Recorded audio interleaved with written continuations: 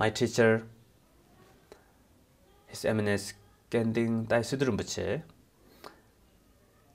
is a great living enlightened being. Between the Karma Monastery in Tibet and the reincarnations of all the younger Mingyur Rinpoche and the Palbung Monastery in the Tibet and His Eminence Tai Situ Rinpoche's reincarnation, they're all really connected. For example, the first younger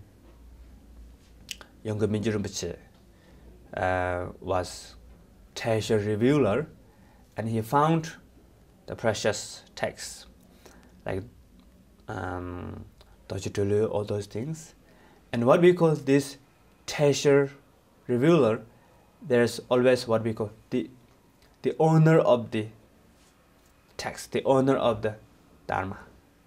And it's like the first Tai Situ Rinpoche is the owner of the practice of the Dojitulu and so on, so on. And they are very, how to say, strong connection between His Eminence Tai Situ Rinpoche and first younger Mingyur Rinpoche, and from second younger Mingyur Rinpoche.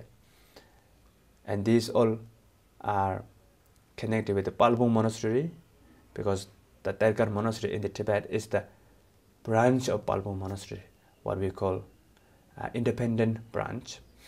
And then His Eminence Tai Situ Rinpoche is the teacher of the all the young Mingyur Rinpoches, and the spiritual leader for Karma Monastery in the Tibet. And all the reincarnations of His Eminence Tai Situ Rinpoches are great, not just great enlightened master, and also great scholar. For example, the 8th Tai Situ Rinpoche was one of the most influenced scholar in the Tibet. It's really influenced to all different lineage of Tibetan Buddhism by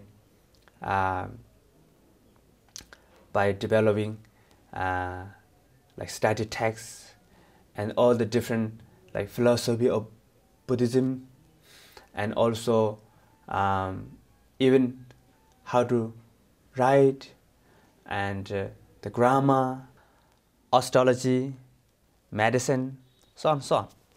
That's why it's really, how to say, very important teachers in the Tibet.